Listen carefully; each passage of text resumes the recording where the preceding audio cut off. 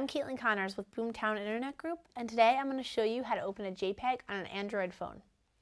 So what you're going to do is download two applications that will really help you out with this. So first, to download the applications, you need to go to your Google Play Store. We're going to search for K9,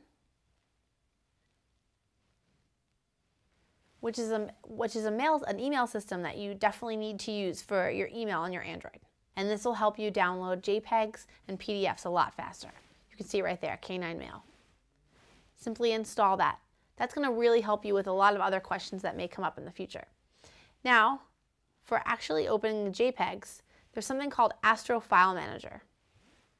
So search Astro. There it is, Astro File Manager. And you can see here everything that it will do. This makes it incredibly easy to get pictures, PDFs. You can use it on your Dropbox account. You can use it for Facebook.